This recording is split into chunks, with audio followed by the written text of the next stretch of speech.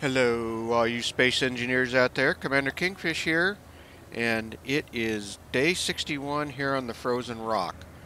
Well, in the last episode, we finished up our underground base, and we are, I think, getting close to the point that I want to build a ship or repurpose a ship to get to space and conclude season one.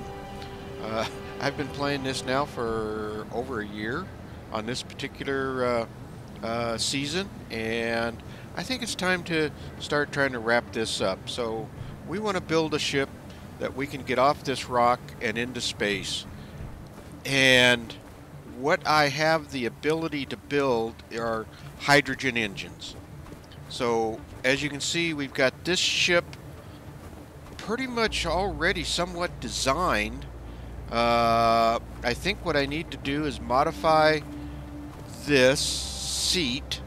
I think I can put a let's see, where are you at here? I think I can put one of these here. Let's get this turned the right way. So let's see. Okay, yeah. So we would be able to set this on here, but I would need to be able to pipe up. Let's turn, there we go. I would need to be able to pipe this up to put have oxygen on the cab. And I can probably do that. Unfortunately, the big port is on the bottom, and so I don't know if I want to put something in coming in from the bottom or just build onto and then just plumb these two ports in. And I think that that's probably the way I'm going to go about it. Actually, you know, one way I could do that, let's take a look at this. If we do a hydrogen generator or an O2, where is it? Hydrogen engine. Actually, let's do it like this. O2. If I put one of these on there,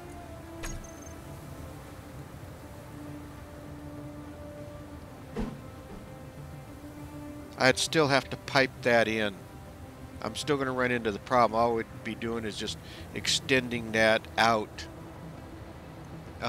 with a block.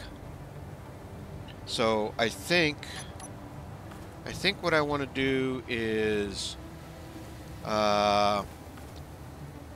conveyor off of here onto those on each side, those two ports.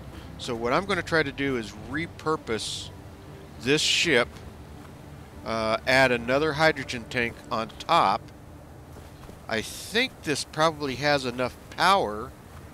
It's just a matter of, can I get enough hydrogen to get to space?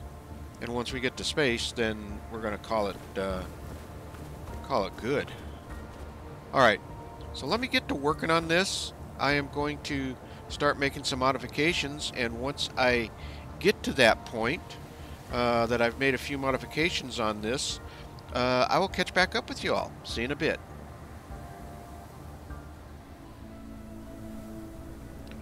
Okay, well, I've managed to make some modifications to the ship. I put a conveyor system in from here, which is all tied into the oxygen generators and the two hydrogen tanks. I am going to be able to fill these up with ice, fully filled, and I'm going to add one more hydrogen tank on here, and so we can get into the cab. We've got a cab. As you can see, the oxygen is high and it's warm in the cab. So I'm pretty confident in that. And so if we hop back out, and you can see that the oxygen has gone to low. So that should all be connected. So the next step for me is to see if we can't put another hydrogen tank, and I think I am going to put it right on top. I might even put 2 hydrogen tanks on there. What the hell? Let's see what that looks like. And I still think, because I had plenty of power, I'm hoping I will still have plenty of power with all of these thrusters on here. And then this thruster here, the large thruster, that I should be able to get to space with this. So let me start to work on that. Let me see if I can get a couple of more hydrogen tanks on there, at least one more, and then we'll get those all filled, and I'll fill the compartments up with ice, and then we'll just kind of take it from there. I think this will work. If not, then we're going to be back to the drawing board again, and that's okay. So, alright, I'll catch back up with you here in just a little bit. Well, I think I have the ship pretty much done the way I want it, and yeah, it's all full of ice, and I think I've got the setups done in here. Let's do one more thing. I actually, oh, you know what? I do have one more thing I need to do. And let's go G. Groups. And this needs to be switch lock. Switch lock. There we go. Okay. Yep, while I'm thinking about it. Alright, let's hop off of here. Well, let's take one last stroll around the base. If all goes well, we're going to be off in space and saying so long. So we managed to get solar panels set up, and it's working off of the script, so when the sun comes up it automatically rotates around. That was quite a while back we got that done.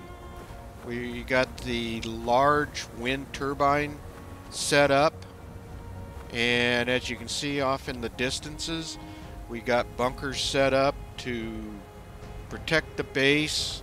We'll get over here a little bit closer to one, and we can see these guys over here.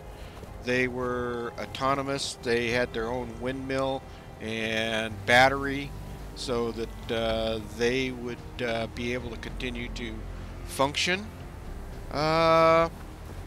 We kind of got a power generation station set up over here that was connected in. We got hydrogen engines, and we have actually 2 hydrogen engines that are running.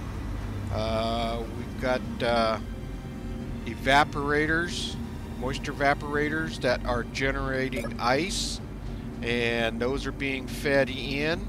And if we can come over here, so let's take a look at this container. Yeah, the ice is just basically going right through directly over to these guys, and I don't have an easy outlet to get into them, but that's where the ice is going, and that's keeping these tanks full, as you can see, and that's what's running the generator. So that was in the beginning what we used to fuel the base. We have all these batteries as storage backup, so we've been able to keep these generated and full. I think I've got like 10 or 12 of them set in here. And I think another reason why we need to get this wrapped up, all of a sudden my My frame rates are starting to drop, so I think it's starting to have an impact on what I'm building and what I'm adding to this. So around... shoot. So we got assemblers. I had a mod assembler that I built. We have storage containers. We have the basic refinery or smelter that we used to start with, and it was still needed to process some of the ores and stuff that was coming in. We've got a fabricator up here. We've got our wire drawer right here, our extruder right here, and then this should be the plate stamp, and then a munitions factory. We got an advanced assembler built, and then this we put in a microelectronics factory. So we got that all built and put in there. Some of the other stuff over here, the cement kiln, which we used a lot of cement. That's what most of our base and everything was built on. And then we had a gravel compressor. We have our chemical refinery that was all plumbed in next to our advanced assembler, which was all plumbed in. We managed to get a synthetics factory built. And you get over here, we've got the ceramics furnace. And that's the cement kiln again. We've got a incinerator that we didn't use much. It was just there in case there was some excess. Let's see. This was the ceramics furnace. So yeah, that's all that part of that. Over here as we was getting towards the end. This was my ill-fated attempt at trying to set up cameras. Our oil cracker, which we used to synthesize some of the oil and stuff like that came in, and then we had the bitumen extractor, which what is it? The oil sand that we brought in would extract out the oil and stuff like that. And so that was all part of that process. And then we got our advanced refinery, or our main refinery here. And we had it all hooked in. We managed to do an ore purifier, which that didn't work as well as I wanted. And I think it just has to do with getting things set up with these conveyor sorters and getting the proper stuff blacklisted. And that's one of the things that in my next build, whatever I end up doing, I'm going to have a much better refinery system set up. I think that was part of the problem that I was running into, in that this refinery would produce ores and then it would flood it out and just grab any storage, the first storage it came to. So what I really needed to do was have some large containers in between this refinery and the rest of the base, and have those processed ores go into those large containers, and then they would get pulled in as needed from the other processing plants. And yeah, so we had this hooked up, and then off over in the distance we had the coal. Let's run back. Let's run over there real quick and take a look at it. We might as well look at all the stuff that we got built. I'll remove that. We'll hop onto this and turn that off. And in the meanwhile, we've managed to build some vehicles. We've got this, which was kind of one of my main cargo haulers. We managed to hook up using the mod with the power lines, and so that allowed us to connect all of our bases together and have it power everything. So also part of this coal production facility, we created steam power over here, and we'll get over here and take a look at this if we can keep from running into something. Alright. So we got this all built out. And let's park this, hop off. So we managed to get the coal boilers set up, which then was connected into the steam turbines, which generated electricity. And we set up 2 of these over here to process this. And so we had one over here, and we had another coal boiler running off of that. We set up a couple of large storage containers that we were able to fill up, and that would that generated, or that supplied coal to the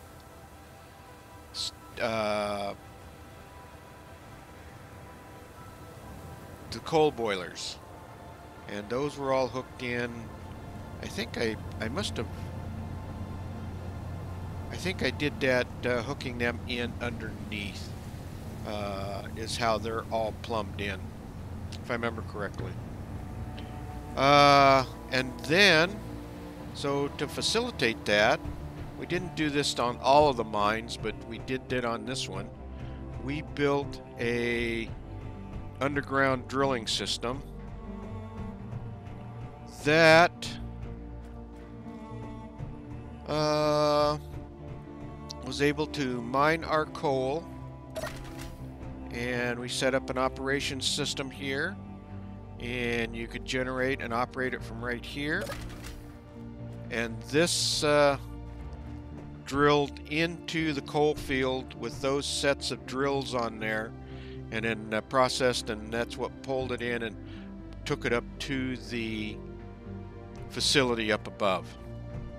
So that was the coal facility over here. So let's get back over to the main plant again.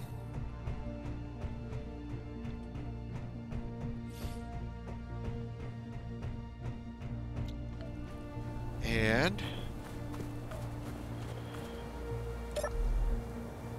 alright, turn that on. There we go. Ooh, well, that wasn't right. I'm forgetting how to drive here. There we go.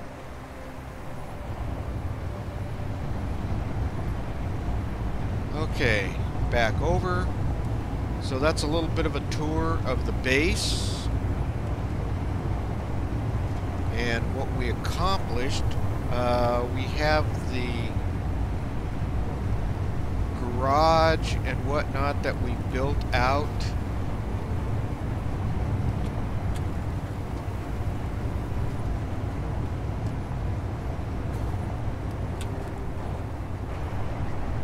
So we'll see, we'll take a look at the garage. Get this over here and parked.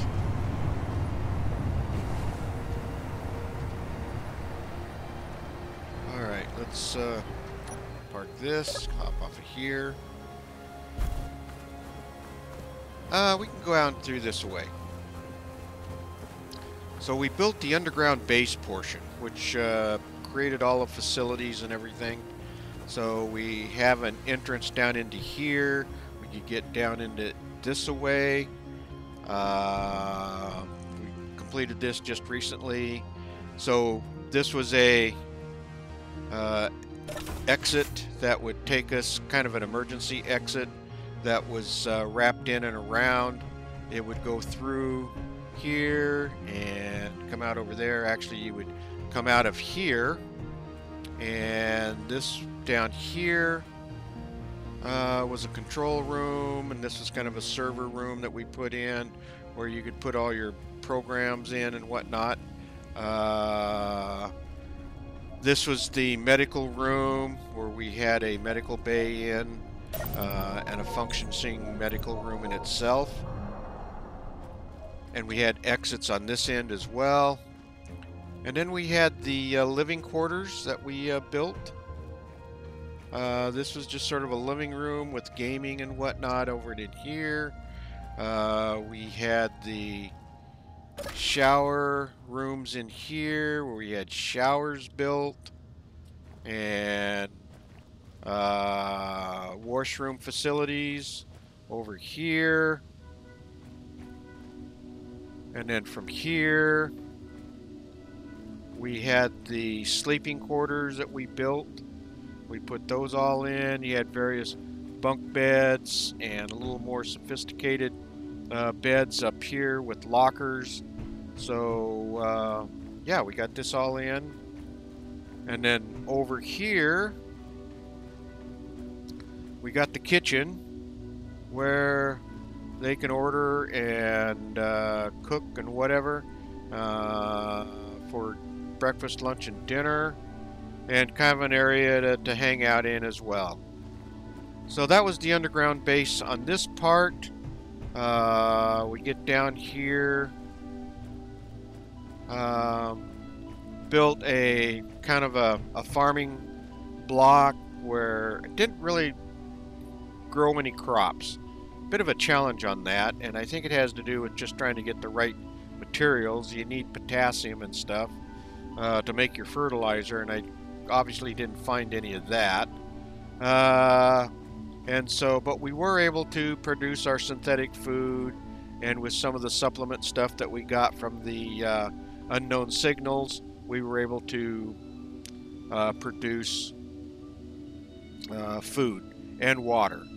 And then ultimately, we originally kind of started with this area up here, which we called the garage. And this is where we put our original survival pod, built that up, and moved down from where we landed. And if you go back and look at the first video, you'll see that there was some challenges with that.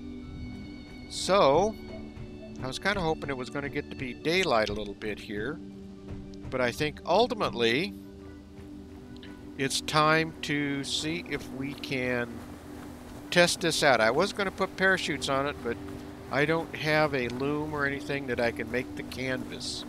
So we're just going to, as always, like the Commander does, is fly by the seat of our pants and see if we can't take off. So let's disconnect.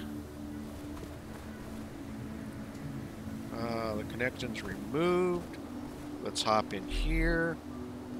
So we need to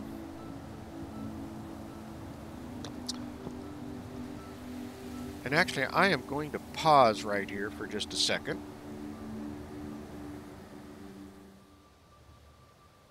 Okay, I'm back. I'm hoping that the air conditioning here in the tenement on wheels is not too loud, that it's not overpowering. I don't think it is. So, all right. So we have. Let's turn our batteries on.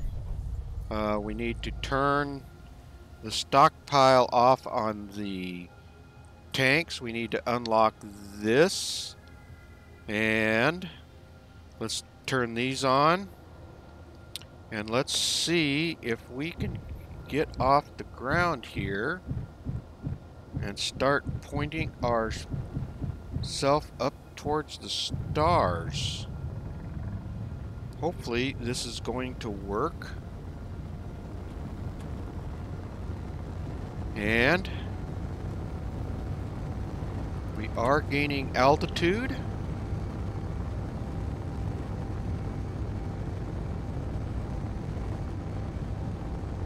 Holy smokes. We're leaving the planet.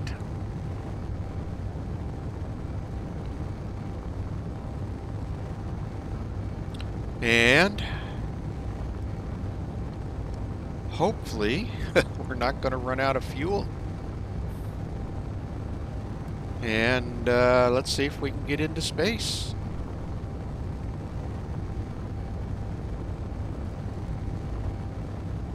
We're at 3,600 meters and climbing.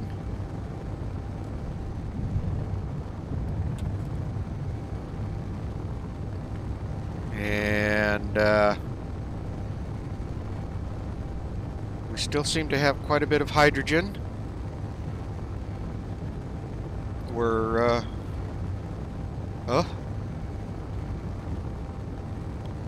ooh, we got things changing. I think yeah, it's showing all the dirt on the window. We've got into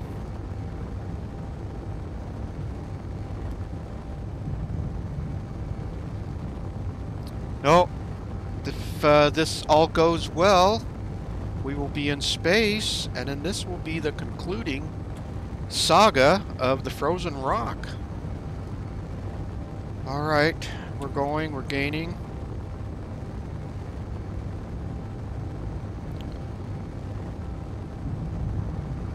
And once we make it to an asteroid, then it's a matter of just making our way on home. Now, I did fill up all 3 containers, and we still have 93% hydrogen.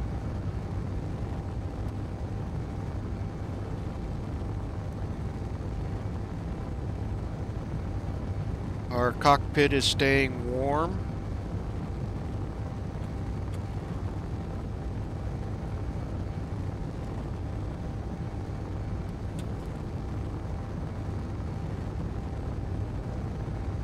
All right. We're 13,000.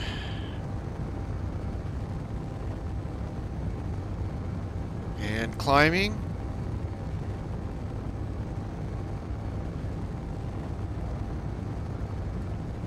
We're 92% hydrogen, but we are making hydrogen as we're climbing. I think 43 or 45,000 is where you break gravity. And as we can see over there, we're at 0.29 Gs. So we're getting less and less, 28.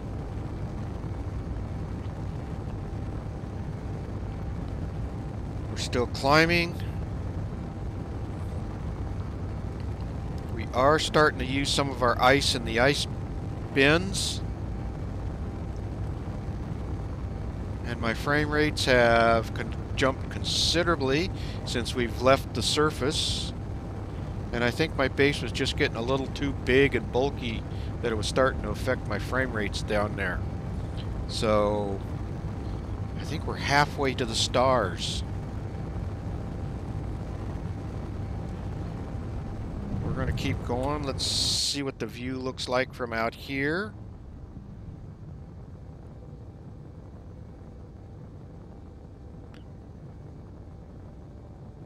And let's do a quick screenshot from right there. Yeah, I like that. Alright, back inside. Okay.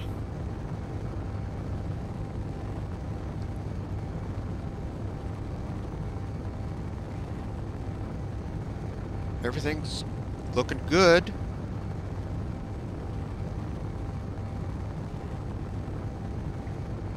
Alright, space, the final frontier. We're getting there, so I'll tell you what, once I start getting a little closer up there, I'll catch back up with you all.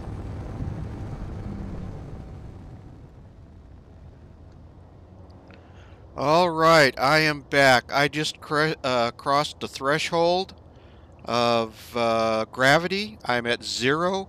And we are in space. I was kind of hoping to see a asteroid or 2 around here, but I'm not seeing any yet. Kind of surprised.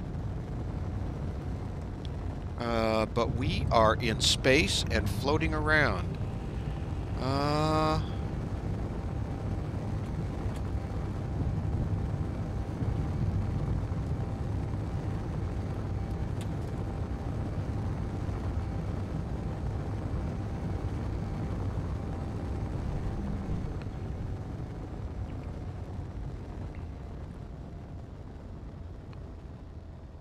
Where are they? Where's the asteroids? I should have hit the asteroid belt.